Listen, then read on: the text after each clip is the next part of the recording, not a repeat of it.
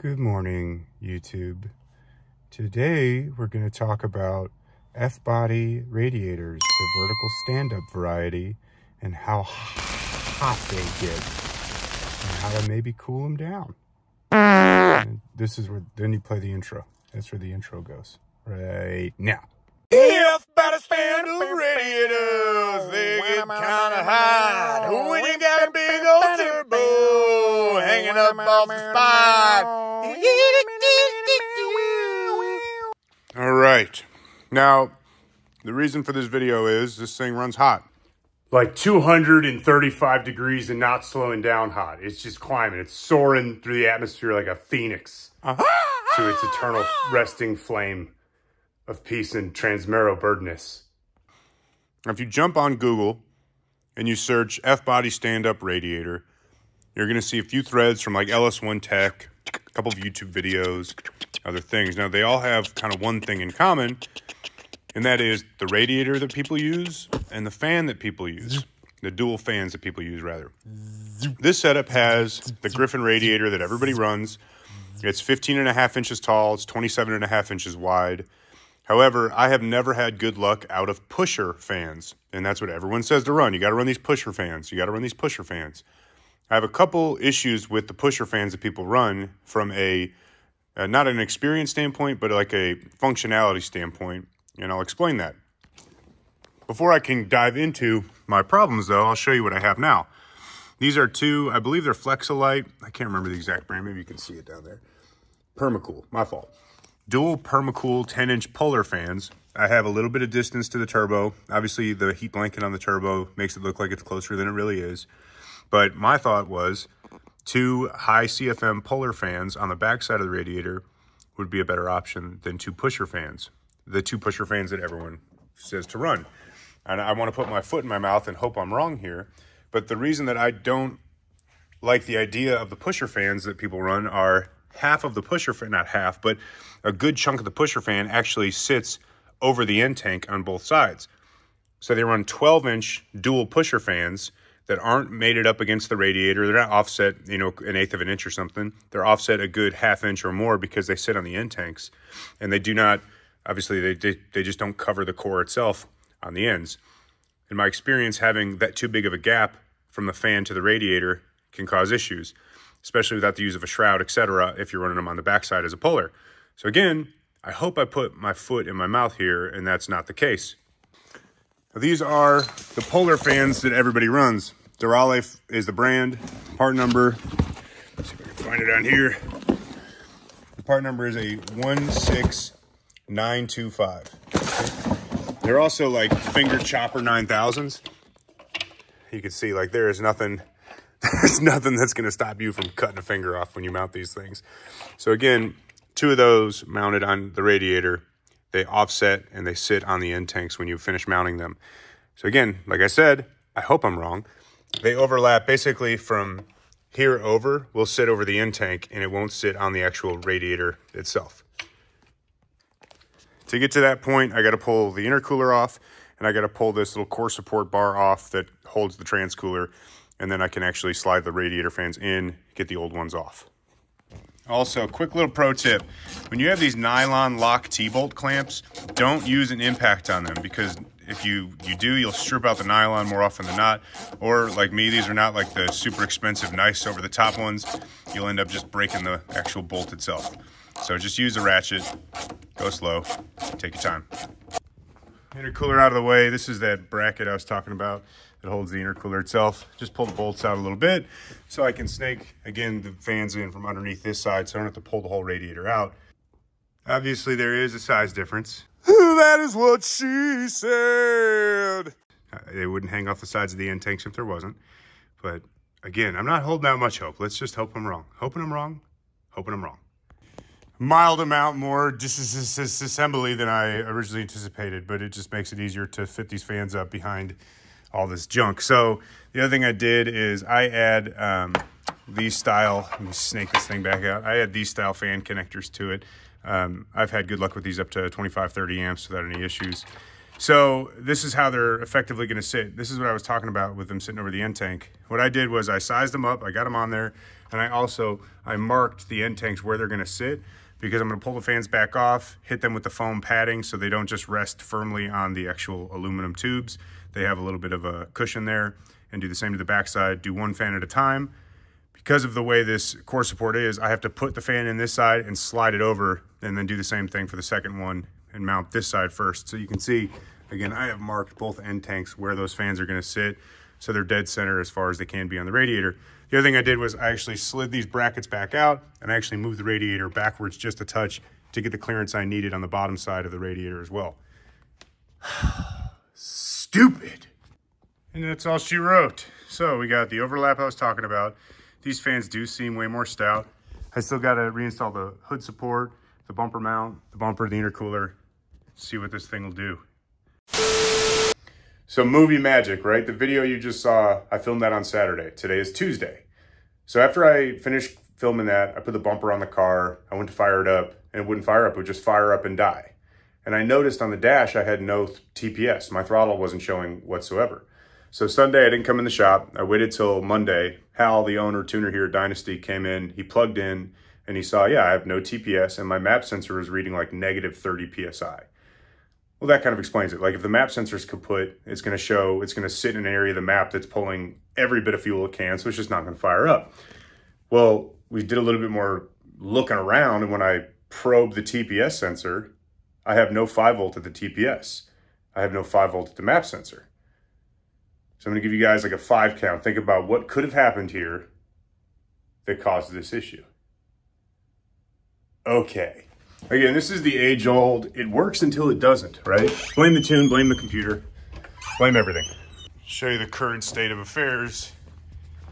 What I pulled apart here, wiring's everywhere. So I pulled out all the harness, I pulled the ECU down.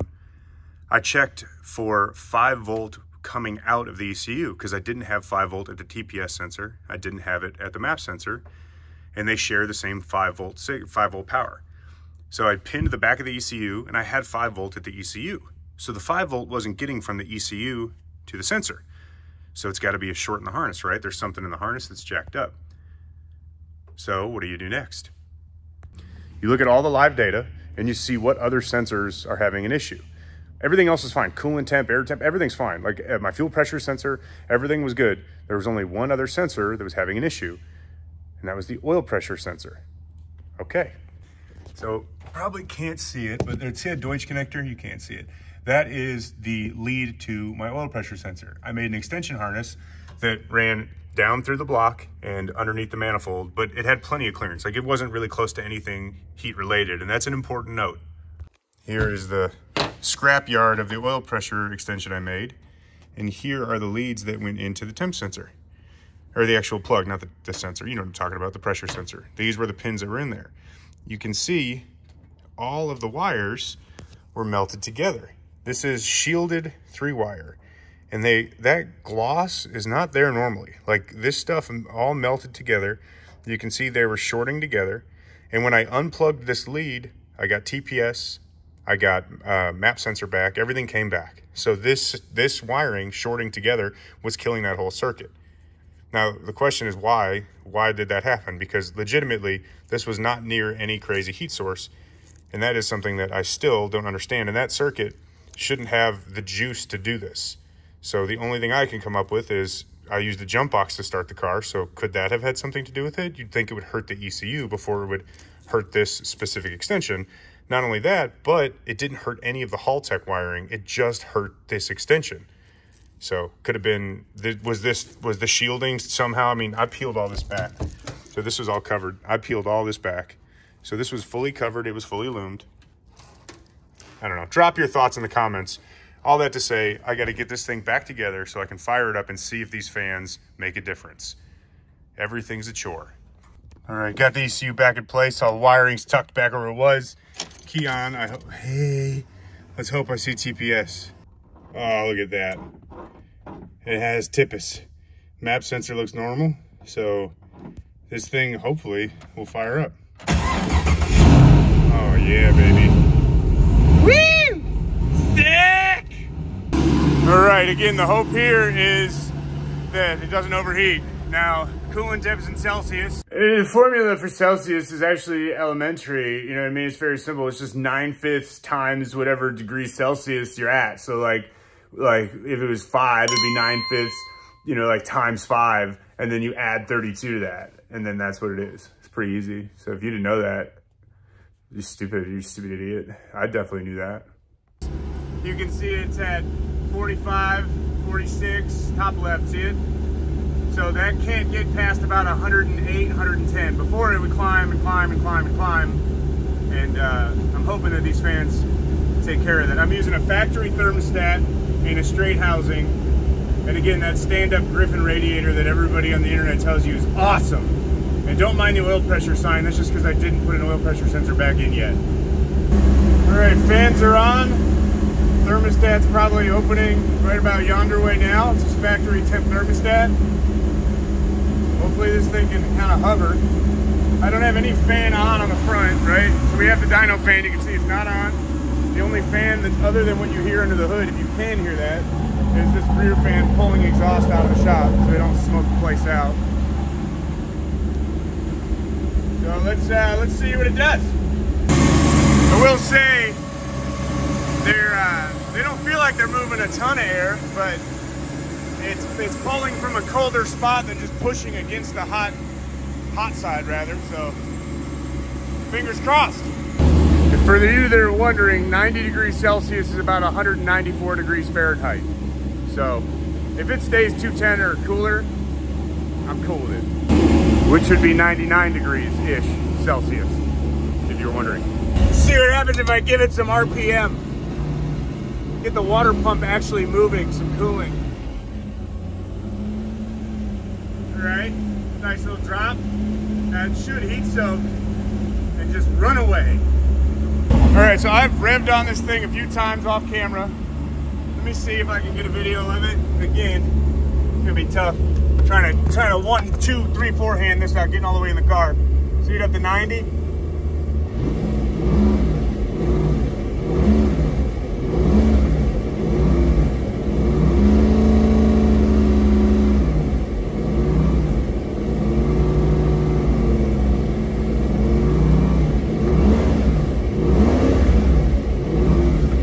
That's awesome.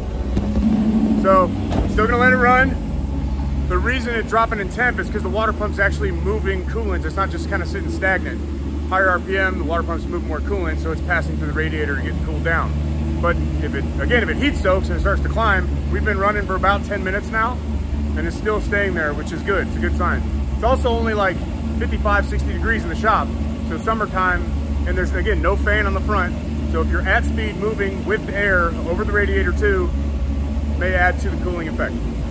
Again, back to 91. Let's see.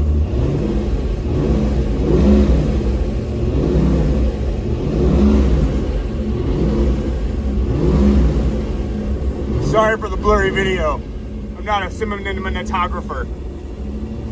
Okay, so that's about 25-ish minutes of runtime.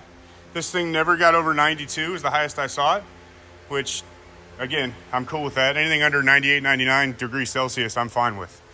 But I'm impressed. I didn't think that those fans would make that big of a difference.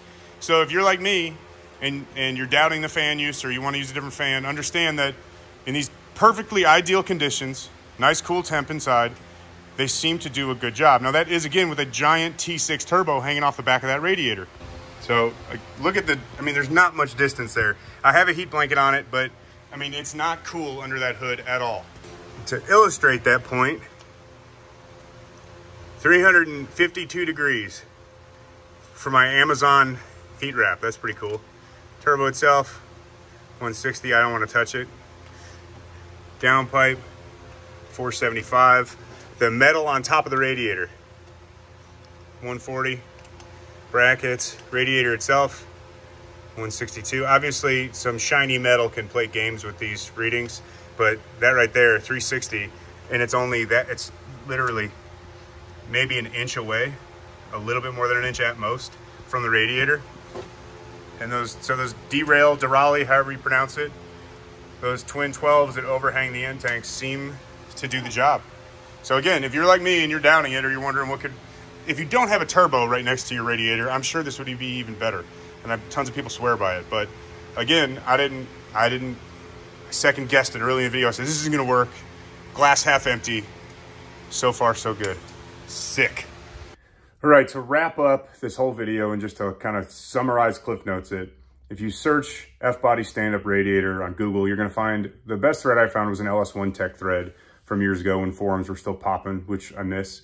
But there's part numbers in there too. That that thread rather, has the Griffin part number that has the inlet and the outlet on opposite sides. Because of the way they did this hot side, the inlet and outlet are on the same side for my radiator. So if you go to Summit or you go to Griffin's website, you can literally just search 27.5 inches wide by 15.5 inches tall. It'll bring up all of those radiators with different inlet and outlet locations, different core thicknesses, so on and so forth. Now, the Derale part number is 16925. That's what I used. That's what that thread said to use. It's what I should have used in the first place. When I bought this car, it had a straight blade fan puller and a S-blade fan puller on both sides of the front of the radiator pushing, and it had a single like 14-inch or 12 or 13-inch puller on the backside. So clearly whoever built this car originally saw temp issues as well and added another fan, but I would rather not block the pathway for the pushers to actually push air. So I just did the 2 Derale pushers.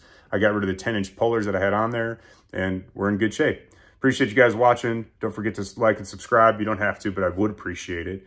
And head over to clappedout.com/store. We have stickers and dumb stuff for sale. Appreciate you guys. Have a blessed day.